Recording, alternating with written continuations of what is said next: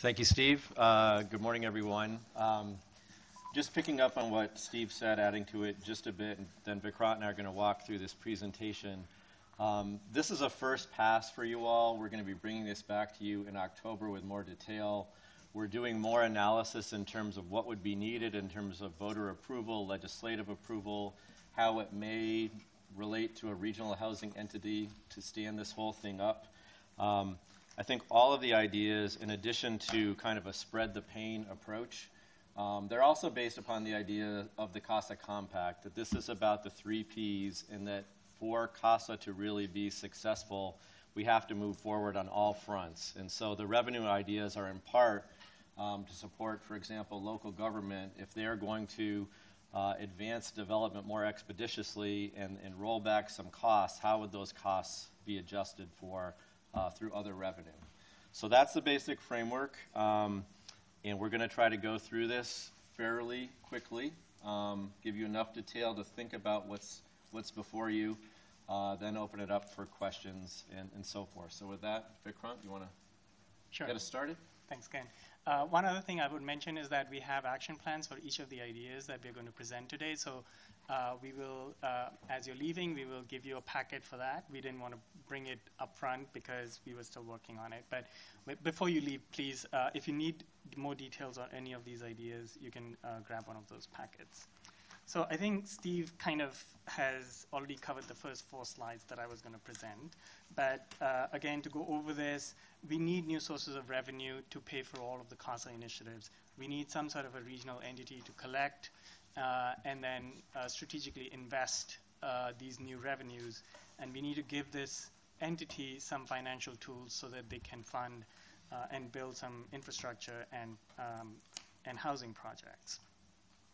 This is the slide that I think Steve was referring to in terms of what our gap is, and this chart to the left shows really the gap that we have for building affordable housing, so subsidized housing for low and very low income households based on the current RENA numbers. So just based on that, for affordable housing production, we have a gap of about $1.7 billion annually.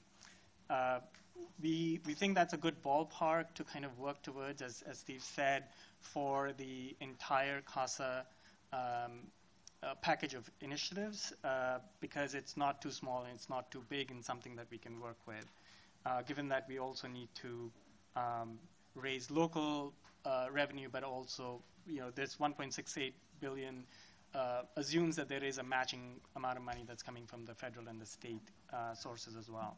So this is what Steve was talking about in terms of local self-help. So $1.7 billion seems like a lot, but we have raised more than that for transportation.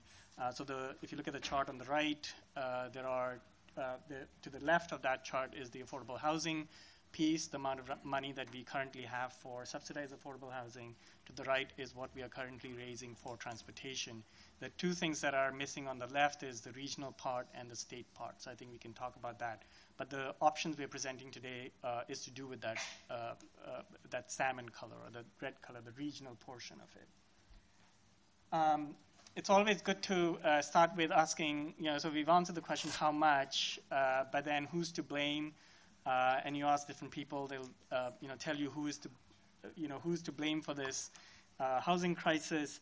But if you ask the general public in the poll, they say everybody. And that's, again, the guiding principle for the recommendations, as Steve said, we have for you today.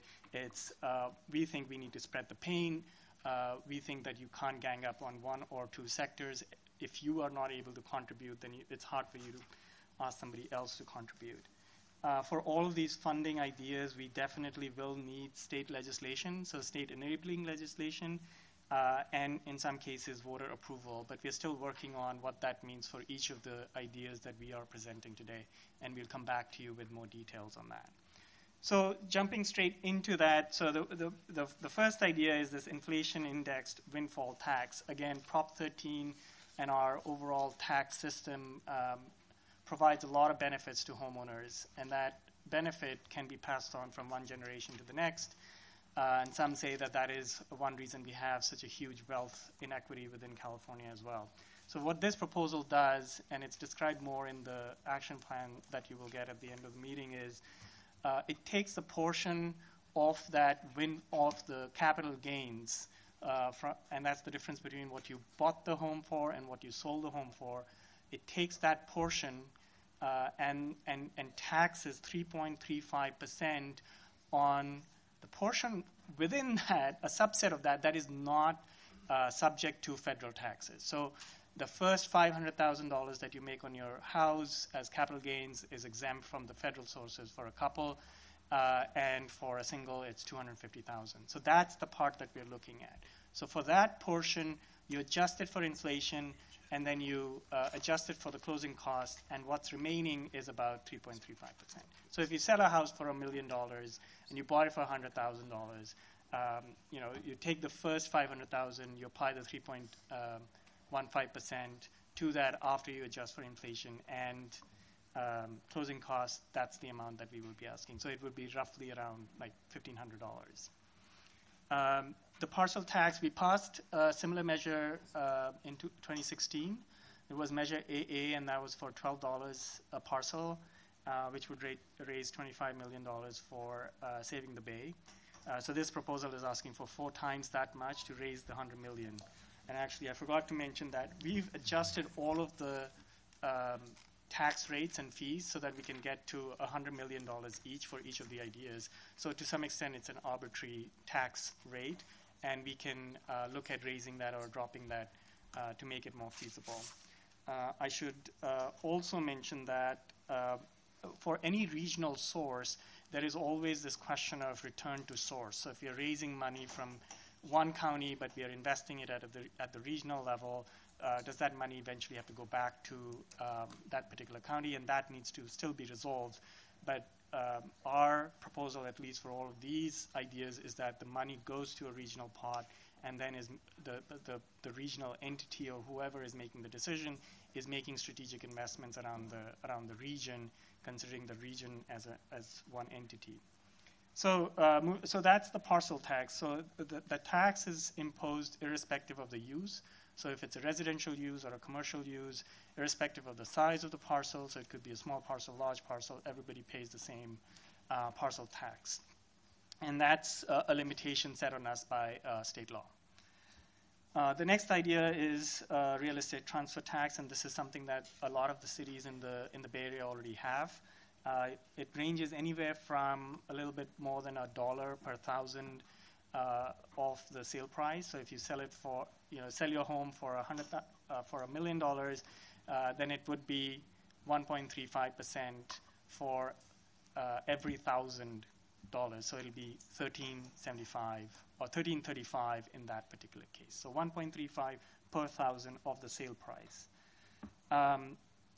It ranges anywhere from $1.1 per thousand in the East Bay to about $25 for every $1,000 in San Francisco. And San Francisco also makes it a little bit more progressive, where the rate rises as the value of the home sold rises as well. So higher priced properties pay a higher tax. Again, that we've set the rate right now to reach the 100 million figure. The vacant homes tax, and this is modeled on the Vancouver's empty homes tax. The idea is that we have a housing emergency. So if you own a second home, or if you're leasing out your home through short-term rentals, that may not be in the best interest of the entire region. And so if you have a vacant home that you haven't rented for more than 6 months in a particular year, we would assess a 1% of your total assessed value as a tax every year. And again, there are a little bit more details on this in the action plans, but really it is modeled on almost entirely on the Vancouver model, which we think has been fairly successful because it raised about $30 million last year and brought about 3,000 to 4,000 units online overnight without any cost to the public into the rental market. And that is for a city that's smaller than San Francisco. The final idea under property owners is something that is similar in intent to the one before that, but is targeted more to the short-term rental market. And we see this as a particular issue in San Francisco and the wine country, or wherever we don't have enough hotel rooms, but there's a large tourism industry. And the idea there would be for the total amount of money that is paid to a homeowner, or sorry, the host for every short-term rental, there would be a 25% charge that would go into a regional pot to raise the $100 million. It could be lower than that to make it a little bit more feasible, but there are dozens of cities in the region that already charge this fee. It ranges anything from 8% to 14%. I think San Francisco has 12%. Oakland, San Jose also have it. Many of the jurisdictions in the peninsula have a similar tax, but again, they're somewhere in the 10 to 12% range. Moving on to the developer category, the commercial linkage fee proposal that we've put forth is similar in many ways to the local commercial linkage fees, but there's a key difference in the proposal that we have. First, it's regional, and the second, that we are varying it by the size of the development and where it is located. So if you are located outside a transit-served area, we charge you a higher fee. If you're located in a jurisdiction that has a jobs housing balance that's higher than 1.5, we would charge you a higher fee. If you have a large development, and we just put an arbitrary threshold there for if the development is for 100 workers, we would charge you a higher fee unless you provide housing on site as well. And again, the fee schedule is in the action plan, so you can look at that. But if you apply this region-wide, the commercial linkage fee would be anywhere between $2 to $8 a square foot, which is lower than what most jurisdictions currently charge. So there are about 3 dozen jurisdictions in the Bay Area that already have a commercial linkage fee. The thing to note here is that it is a one-time fee. It's not an annual recurring payment from the developer, but because we have new development every year occurring at a steady pace, if that were the case, then we would have a steady stream of funding per year as well. The variation we have on that is a flat tax. So this is more similar to the local taxes. So it would be a $5 per square foot flat tax when you build new development anywhere in the region of any size, and whether or not served by transit. So that's just a variation to show you what the amount of taxes would be if you applied it uniformly versus you applied it based on the location and the size of the development. We have a parallel proposal for employers. So it's, again, the idea is that employers would pay a head tax, so that's a tax per employee, and we still need to figure out if that is per FTE to get around the issue of contract workers or part-time workers. But again, we would charge a higher fee if you are located outside a transit-served area, if you're located in a jurisdiction with a jobs housing ratio that is more than 1.5, and if you have more than 100 workers in any particular location, then you would be paying a higher fee. Again, the range there is between $8 to $64 per head. As a comparison, Oakland and San Jose already have a head tax, and they charge it as a business tax to their employers, and it ranges for San Jose anything from $72 to $100 per employee based on the sector. And in Oakland, I believe it's up to $350 a head based on the sector that you're looking at. There were two proposals in the Bay Area that were going to go to the November ballot for head taxes at the local level. One was in Cupertino, another one in Mountain View. I believe the Cupertino one was pulled back based on pushback from large employers there. And that was the same case in Seattle. This council there passed a head tax of about $225 a head, but then rescinded it the next, I think, week based on because of the pushback from employers. So parallel to the developer commercial linkage fee, even for the head tax, we have a flat fee. So it's $30 per head for every employee in the region, small businesses, large businesses located anywhere in the region. Just to give you a sense of how that compares with the variable tax rates. For the employers, we also are proposing as an option a gross receipts tax. San Francisco passed one a few years ago. San Jose and Oakland also have it. Usually a gross receipts tax is at a state level, so that's the most common. But some of the cities do pass additional gross receipts tax in lieu of a payroll tax. So San Francisco, for example, is phasing out the payroll tax and phasing in the gross receipts tax. And we use the same rates that vary by sector and by size of the firm that San Francisco has for the proposal that we put forth. Again, we think a 1/12 of a cent tax per dollar of gross receipts for every economic activity in the Bay Area could generate about $100 million of total revenue. The last one, and this is a little, this is interesting. We added this option recently. It's a VMT tax or a VMT fee on employers. So the difference between a VMT fee, which is similar to a congestion pricing system, is that for congestion pricing, you usually charge the driver.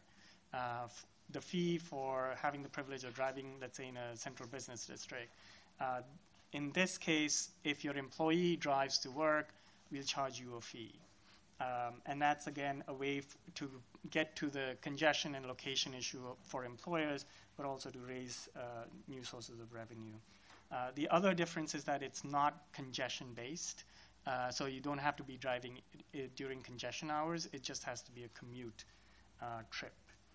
So I'll just pause there and see if there are any clarifying questions at this point. If you could hold your comments about the different ideas till the end. But if you have any clarifying questions, I can answer that, and then Ken will cover the rest of the ideas. Yes. Just a question whether or not you've tried to think about the substitution effects that you might have in shrinking the tax base from some of these taxes. Sorry, say that again. The substitution effect, where the amount of the thing that you're taxing might decrease in response to the size of the tax? That's right. So that was, the policy outcome for some of these ideas, like the vacant homes tax and the commercial linkage, not the commercial linkage fee as much as the VMT fee, is that it would, we are hoping, also affect behavior. So the goal for example, the vacant homes tax is to raise zero revenue in the future, because you want to bring all of the vacant homes to the rental market. So you're right. Some of them are there to change behavior, and over time they may not generate as much revenue if the policy is effective. Right.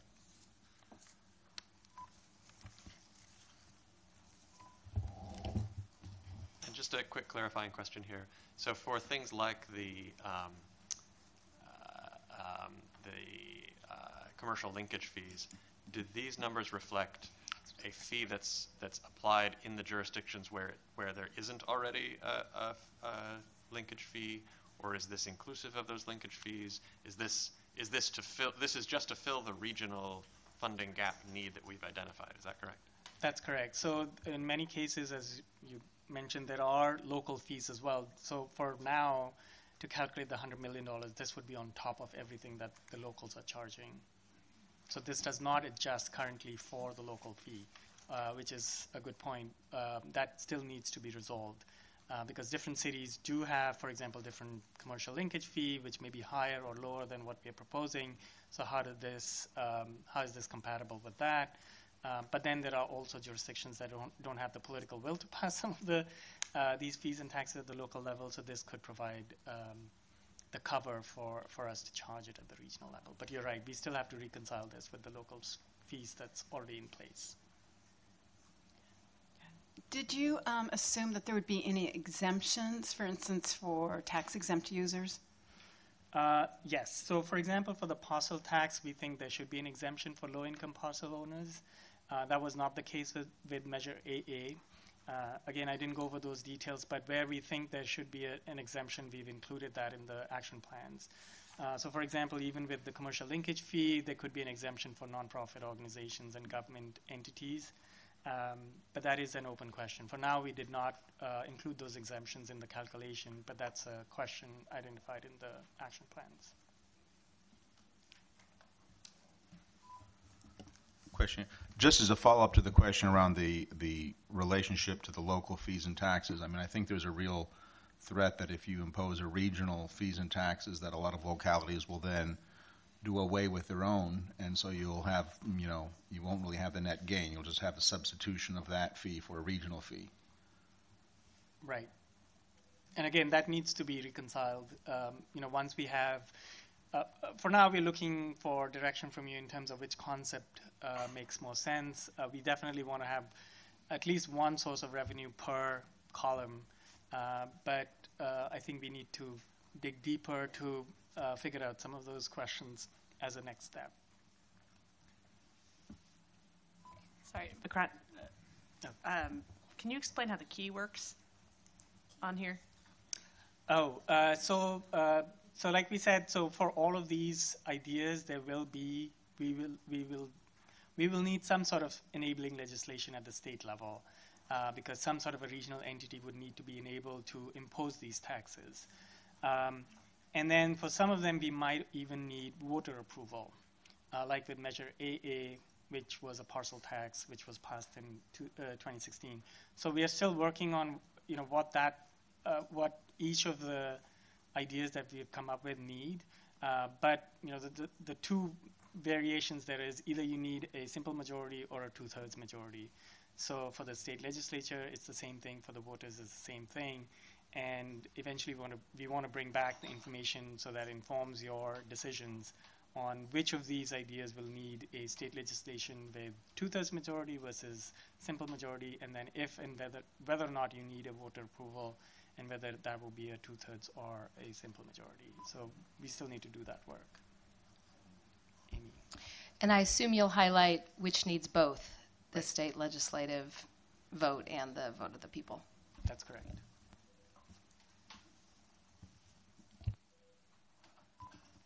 All right, that was a lot, and there's more. So stay tuned. And we do want to emphasize that this is the first bite at the apple you have. If you have questions today as you're hearing the presentations, write them down on your Post-its, pass them in. We'd love to get that information.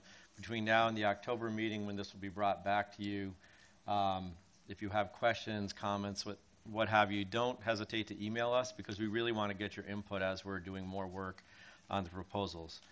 So the next item under the local government column would call for the state legislature to enact a law that would require local governments in the Bay Area to pool 17.5% of their future property tax growth increments from all development starting in 2020. And again, this is based upon the $100 million figure that we're trying to reach. So it would be $100 million every year that would be generated by jurisdictions doing this. It's based in part upon an existing statute that's existed since the 1970s in the Twin Cities region, where the Metropolitan Council, which is the MPO for Minneapolis-St. Paul, has revenue-raising authority. And it's almost sort of the opposite of Prop 13, or the fiscalization of land use. They have a regional framework where they defiscalize land use and they redistribute the top 40% of property tax growth across jurisdictions in their region based upon the need. What we're proposing, again, aiming for that $100 million annual figure, is comparatively modest, 17.5%, and we're saying that it would go toward housing. Next slide. So redevelopment and the loss of redevelopment is something you're all very aware of. With this proposal, it's sort of a redevelopment 2.0 proposal that would call for a couple of things. One would be that the legislature would pass a law, or the legislature would pass a law and would require, among other things, that cities and counties set aside 27.5% of redevelopment revenue for affordable housing. It would differ from redevelopment 1.0 in a couple of respects. Special districts and school funding would be left untouched. They would not be part of this. And it would apply tax increment financing to transit priority areas. So these are the state-recognized transit areas that have also been recognized in SB 35, in SB 827. It was the geography that was used. So it's using that same geography that's used statewide related to regional planning. It would be the mechanism for redevelopment 2.0 under this proposal, and it would provide for $100 million annually. Next slide. The California Surplus Land Act, as many of you probably know, requires that government entities make surplus land available for affordable housing. They're supposed to provide a notification when they have surplus land that they're no longer going to use and make it potentially available for affordable housing. That's actually a requirement of the One Bay Area grant program that MTC has now. That requirement only goes so far. It's a notification requirement, and it's through self-certification. What we're proposing in this proposal is that with a target of $100 million a year and looking at the value of land based upon 50 units per acre, so fairly conservative, that 20 acres of land would be made available for affordable housing within the region annually to drive down the cost of affordable housing. This is one where there's a lot of work that would need to happen in terms of how those lands would be identified, what the mechanism would be. These are lands that could be under the ownership of local government, could be transit agencies, other public agencies. But the idea is to build upon the Surplus Land Act and what it calls for in terms of notification and really create a program that moves land toward affordable housing in the region. Next slide. The next one is easy. No, none of this is easy, but the next one is fairly easy to explain in that it is a regional sales tax, again with a target of $100 million generated annually. This proposal would call for a tax of 1/16 cent applied across the 9 counties. So in that sense, a fairly modest increase, but one that would be applied throughout the Bay Area. And would require state legislation to do this. Again, it would generate $100 million each year. A lot more work would need to occur in terms of how this could advance, but that's the general idea. And now the last one is general obligation bonds, bonds being a loan, using GO bonds as a way to raise money through a regional housing entity for affordable housing that would be reauthorized every 5 years and would generate $100 million every year. I think on this item, it's worth noting that a lot of the items on the page require the creation of a regional housing entity of some sort. To really stand up these different mechanisms is going to take a location, an entity to make this possible. Some of these would be easier to do in terms of implementation. Many of them are challenging in terms of the legislature. But nonetheless, it's going to create an organizing mechanism to move them forward. So that will be part of the discussion as we advance this discussion. Next slide. Philanthropy is a relatively new source of revenue in the region. It's represented here at CASA through the San Francisco Foundation and CZI as one of the preeminent efforts moving forward in the region. We think it's an opportunity for the region to leverage different funds, including those that would come from the various sectors that are identified on the page. I'm sure we're going to be talking more about that in the future. Next slide. So one additional important piece of work that still needs to happen with whatever CASA advances through the compact in terms of revenue is how to spend the money. As Vikrant mentioned earlier on in this presentation, we're working off a couple of different figures. We're working off the amount of money that's needed to fund the affordable housing gap itself. Your discussions have had to do with a whole range of things. The basic framework of this compact is going to be the 3 Ps. What we have up here on the screen is one potential way you could go.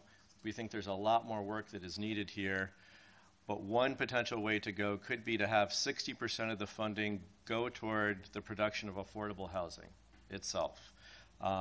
It could be through grants and financing. We could prioritize project in transit priority areas and high opportunity areas. We could tie it to some of the workforce training programs that have been discussed as part of this effort. We could look at the acquisition of land. We've also talked a lot about affordable housing preservation and preserving the existing affordable housing stock that exists here in the region, either in the market that's currently not deed restricted or affordable housing projects that are going to lose their HUD financing in the future. That could be one of the areas where this funding goes. Perhaps 20% is the right percentage, perhaps it's not. Tenant protection services in terms of protecting folks from displacement.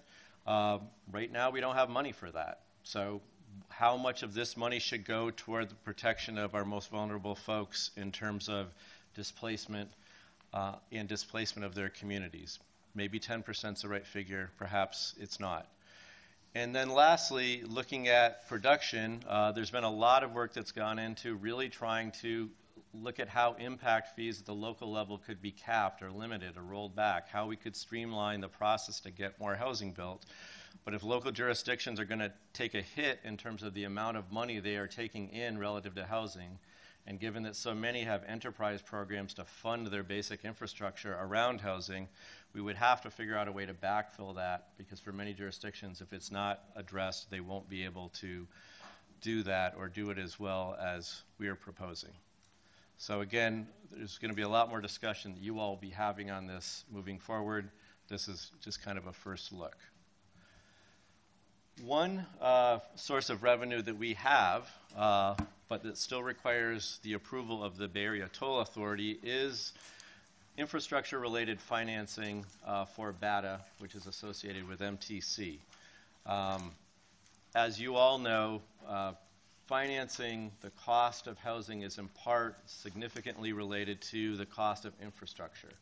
What this infrastructure bank could potentially support is the financing through patient loans of infrastructure. It could be for sewers, it could be for water, sidewalks. A lot of the costs of housing and affordable housing that isn't directly housing per se, but is a big part of the cost of housing. We think it could lower financing costs, hopefully accelerate implementation, particularly for projects that are deeply affordable. It could make our projects here in the region more competitive for statewide funds such as the ASIC fund, and could result in more affordable units because it just creates a larger pot of money for the advancement of housing in the region. Next slide. So, next steps.